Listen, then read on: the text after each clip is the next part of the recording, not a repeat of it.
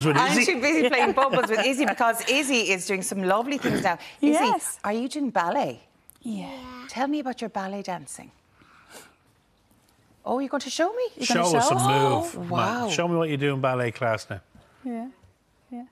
Oh, very good. Wow. Do your pointy toes. Oh, that's it. Look, you see? You are just the best Well at ballet done. dancing. Toes. Very outgoing, very happy child. Yeah. Yeah, I mean, one of the things with the condition is that they're generally overly social, and all through all of the Williams syndrome children and adults, they have a huge affinity with music in particular. So I wanted to singing, dancing, and some of our adults actually compose their own pieces, which is fantastic. What song can you sing? Sorry, I'm interrupting. Sorry, you go ahead now. Can you sing us a song? Do you know any songs? What songs do you like to sing? Mamma Mia. You sing it. Oh, Mamma Mia, yeah.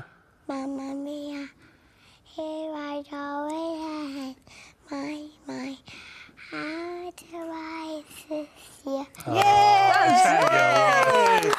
Dancing and singing, absolutely. Let's bring in, because you wonderful. mentioned Fionnuala Tynan. Doctor, we'll bring you in at this point. Now, we're not going to ask you to sing Fionnuala, because Izzy's definitely a better singer. I'm ready to sing. Are you ready to sing the second verse of Mamma Mia?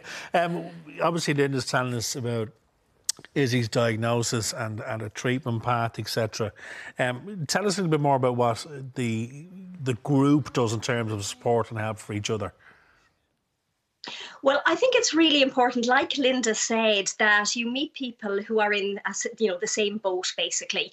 So from my perspective, I'm a sibling. I have a 39-year-old brother with Williams syndrome. So in a way, while still being a family member, I don't have the issues that, let's say, parents might have, which would be very specific to parents. So it allows me to be able to connect with a lot of the siblings, particularly the younger ones. So we do a summer school in Mary Immaculate College, and we have the kids that come in for a week, and it's like a full day, and we run it like a school actually. So we very much focus on educational interventions,